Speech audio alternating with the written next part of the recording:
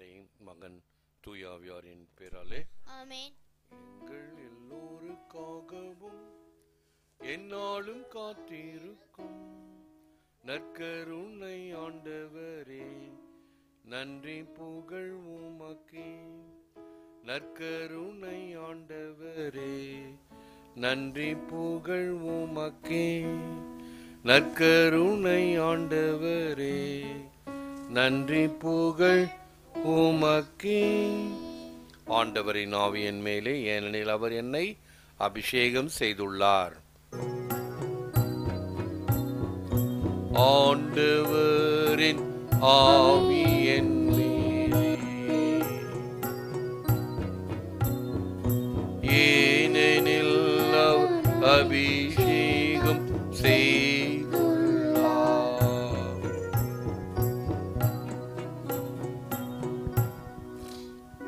எளியோர்க்கு நற்செய்தி சொல்லவும், சிறைப்பட்டோர் விடுதலை அடைவர் என அறிவிக்கவும் ஆண்டவர் என்னை தேர்ந்தெடுத்தார்.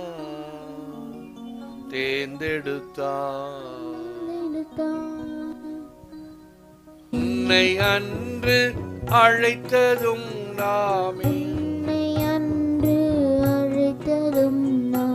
உரிய பெயரை வைத்ததும் நாமே, உன்னை அன்று மீட்டதும் நாமே, உனது துணையாய் இருப்பதும் நாமே. ஆண்டவரின் ஆவியின் மேலே, ஏனெனில் அவர் அபிஷேகம் செய்துள்ளார். நிறை உண்மைக்கு சாட்சியம் சொல்லவும், நோயுற்றோரை குணமாக்கவும் ஆண்டவர் என்னை தேர்ந்தெடுத்தார்.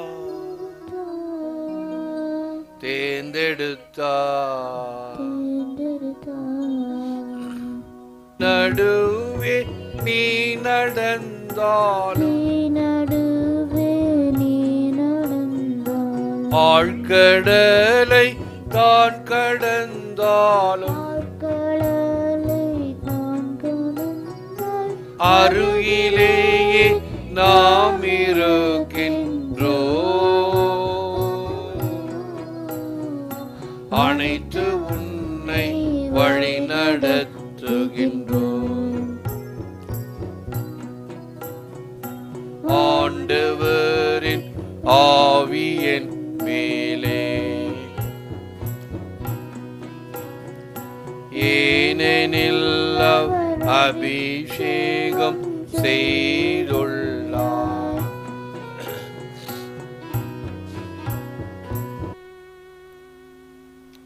தந்தை மகன் தூயாவியாரின் பேராலே ஆமென். ஆண்டவர் உங்களோடு இருப்பாராக. உம் ஆன்மாவோடும் இருப்பாராக. திருப்பலியில் தகுதியோடு பங்கேற்க நம் பாவங்களுக்காக மனம் வருந்துவோம். ஆண்டவரே இரக்கமாயிரம். ஆண்டவரே இரக்கமாயிரம். கிறிஸ்துவே இரக்கமாயிரம். கிறிஸ்துவே இரக்கமாயிரம். ஆண்டவரே இரக்கமாயிரம். ஆண்டவரே இரக்கமாயிரம். எல்லாம் வல்ல இறைவன் நம்மை இரக்கம் வைத்து நம் பாவங்களை மன்னித்து நம்மை முடிவில்லா வாழ்வுக்கு அழைத்து செல்வாராக. ஆமென். ஜனவரி மாதம் 10ஆம் தேதி செயின்ட் வில்லியம் கியம் என்னும் புனிதர்கள் நினைவு கூறப்படுகின்றார்கள். இன்றைய தீம் மாஜிஸ்டர் மாஜிஸ்டோரும், மாஸ்டர் ஆஃப் மாஸ்டர்ஸ், ஆசிரியருக்கெல்லாம் ஆசிரியர் நம் ஆண்டவர் இயேசு கிறிஸ்து. திருப்பலை தொலைக்காட்சி இணையத்திலும் கண்டுகப்படுகின்ற குடும்பங்கள், வயதானவர்கள், நோயாளிகள், குழந்தைகள், இராணுவ வீரர்கள் அனைவருக்காகவும் இறைஞ்சுவோம். முதல் வாசகம். எபிரேயருக்கு எழுதப்பட்ட திருமுகத்திலிருந்து வாசகம். மனிதரை நேர் நினைவில் கொள்வதற்கு அவர்கள் யார்? மனித பிறவிகளை நீர் ஒரு பொருட்டாக எண்ணுவதற்கு அவர்கள் எம்மாத்திரம். ஆயினும் நீர் அவர்களை வானதூதரை விட சற்றே சிறியவர் ஆக்கியுள்ளீர். மாட்சியையும் மேன்மையையும் அவர்களுக்கு முடியாக சூட்டியுள்ளீர். அனைத்தையும் மனிதருக்கு அடிபணியச் செய்தார் என்பதால் எதையும் பணியாதிருக்க விட்டுவிடவில்லை எனலாம்.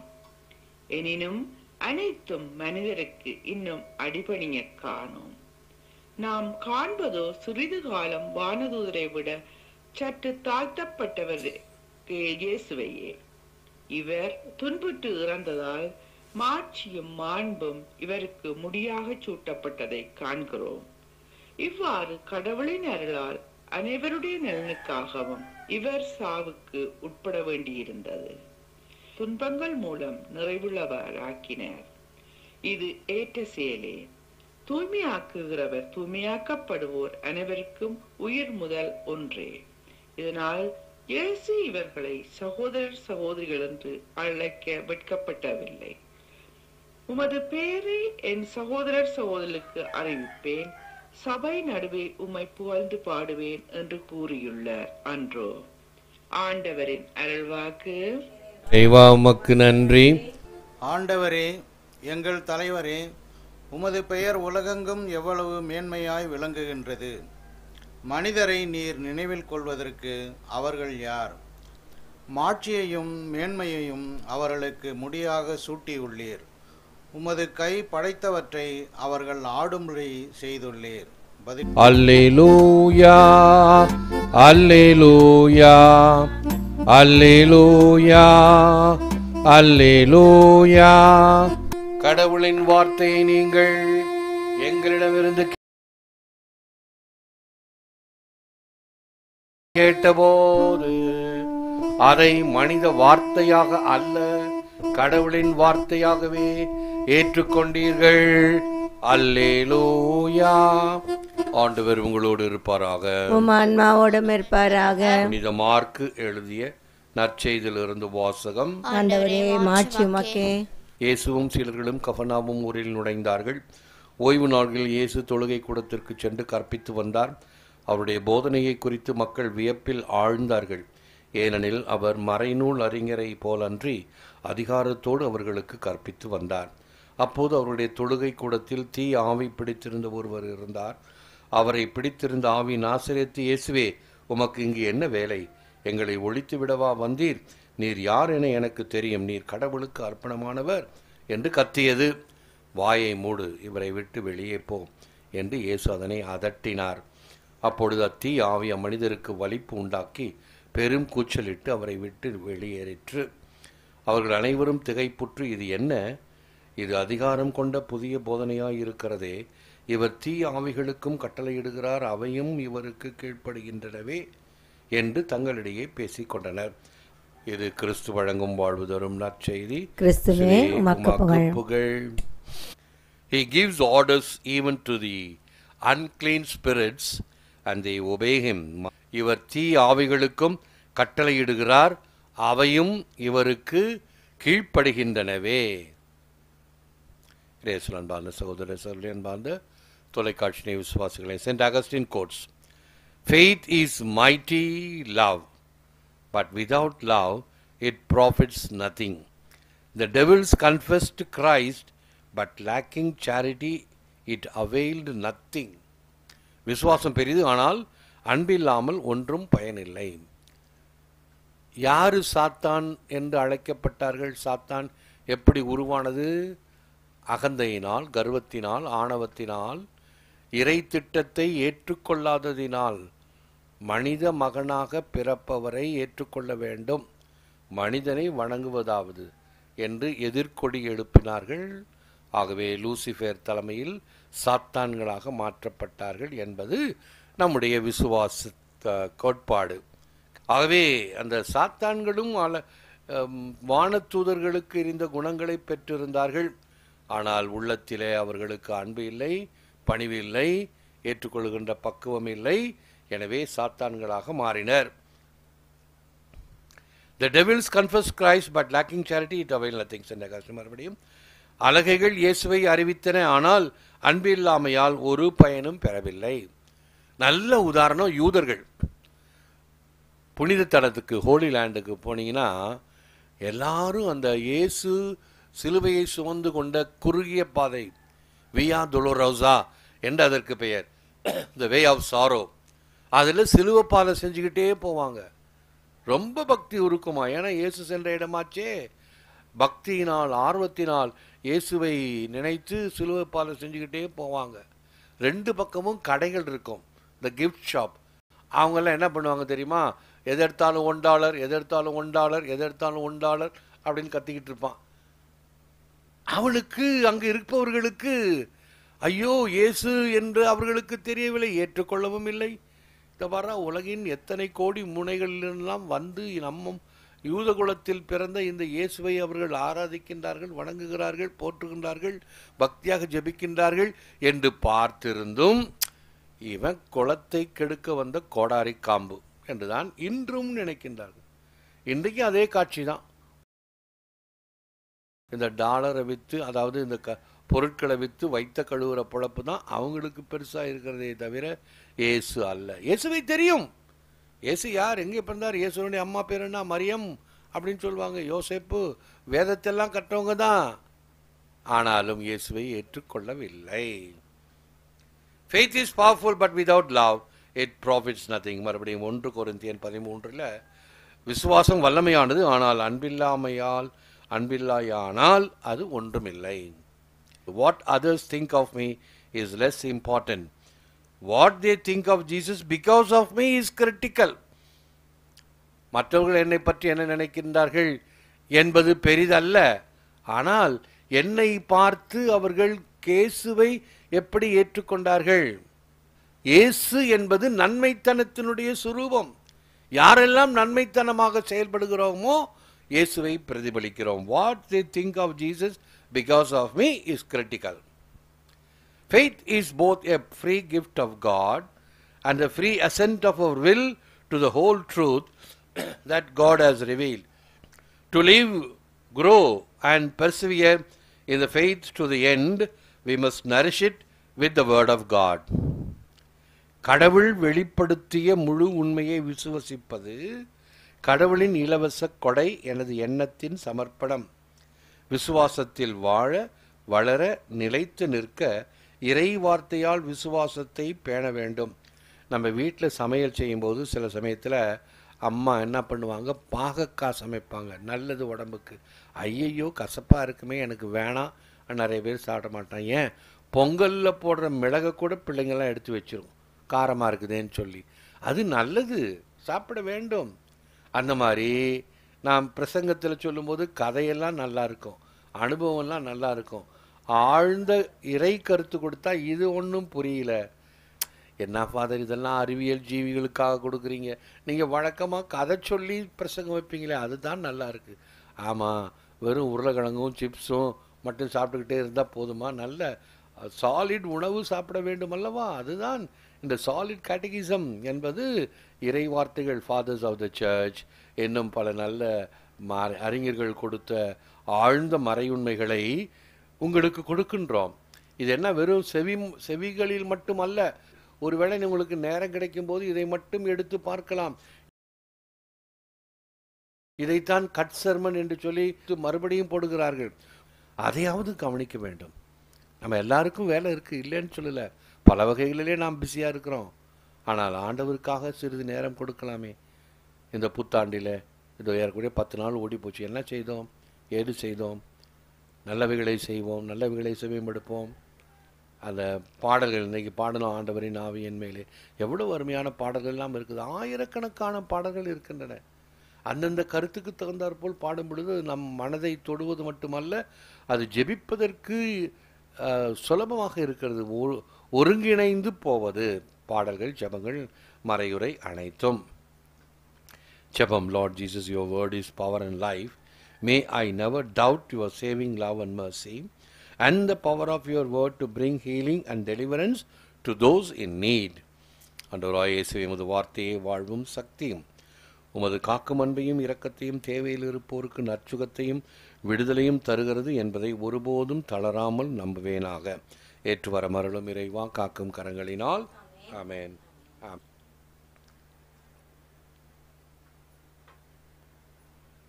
இது இயேசுவின் உடல், இது இயேசுவின் இரத்தம், இது இயேசுவின் உடல் என்பதால் என் உடலில் வியாதி இல்லை.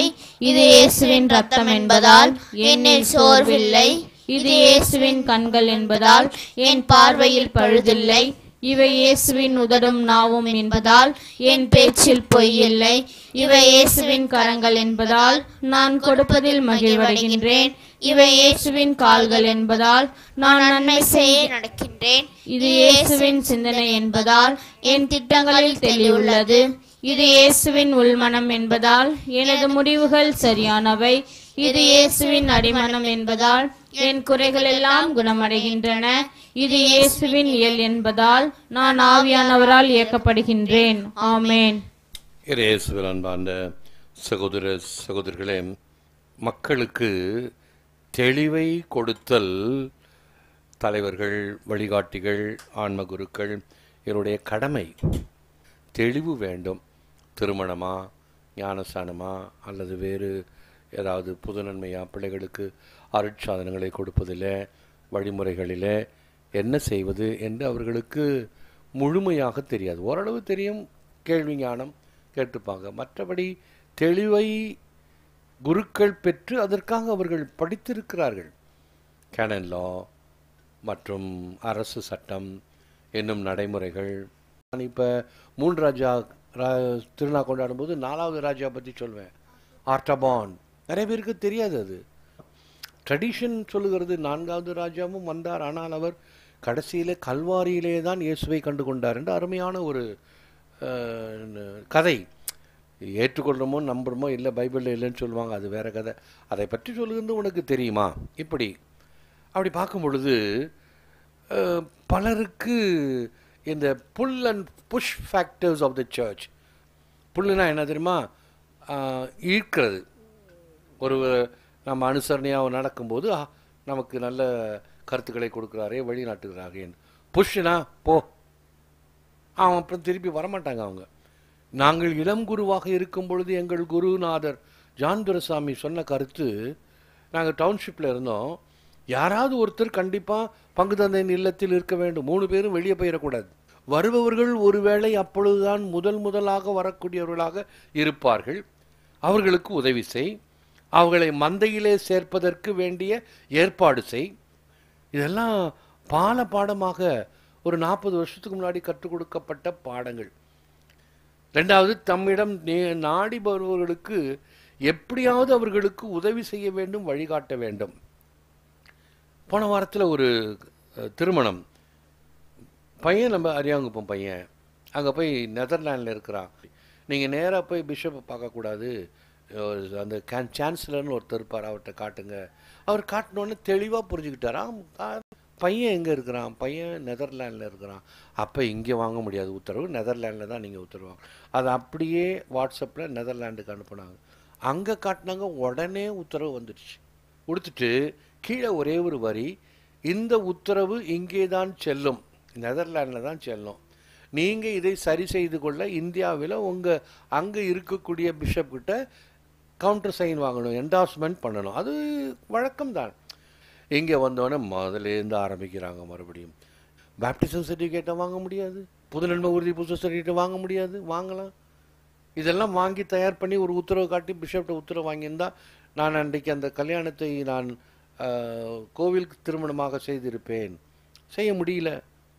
திருச்சபை காட்டுகிற வழிமுறைகளிலே எத்தனையோ வழிமுறைகள் உண்டு. அதுதான் கேனன் லா. கேனன் லாவுக்கு ஈடு இணையான சட்டம் வேறு எதுவும் கிடையாது. ஆகவே இப்படி நம்முடைய விசுவாசத்தினுடைய வளர்ச்சி சாதாரண முயற்சிகள், சாதாரண வழிபாடுகள், ஜெபங்கள், பாடல்கள் இவைகளோடு அமைந்தது. இதில் நாம் பயிற்சி பெற வேண்டும், ஆழமாக இருத்தல் வேண்டும். நன்றி. எழுந்து நிற்போம், ஆசிரிப்போம். Let us pray. Pour on us, O Lord, the spirit of your love and in your kindness, and make those you have nourished by this one heavenly bread, one in mind and heart, through Christ our Lord. Amen. இன்னொரு கருத்தையும் சொல்ல மறந்துவிட்டேன். திருப்பலியை நீங்கள் அன்பொலி டிவியில் பார்த்து கொண்டு வருவீர்கள் பல ஆண்டுகளாக. ஆகவே நீங்கள் ஏர் பரிஷனர்ஸ், இதை தாங்குதல் வேண்டும். இந்த தொலைக்காட்சி நிகழ்ச்சி இதை நாங்கள் தொடர்ந்து கொடுத்து வருகின்றோம். அவை அதை தாங்குதல் வேண்டும். எனவே தான் நான் அவ்வப்பொழுது சொல்லி வருகின்ற please pray, care, share and subscribe. நீங்கள் உங்களுடைய காணிக்கைகளை வருஷத்துக்கு ஒரு முறையாவது பங்கின் காணிக்கை அனுப்புவது போல அனுப்ப வேண்டும் என்பதை நான் ஞாபகப்படுத்துகின்றேன். நன்றி. ஆண்டவர் உங்களோடு இருப்பாராக. எல்லாம் வல்ல இறைவன் தந்தை, மகன், தூய ஆவியார் உங்களை ஆசீர்வதிப்பாராக. சென்று வாழுங்கள். திருப்பலி நிறைவேறிற்று.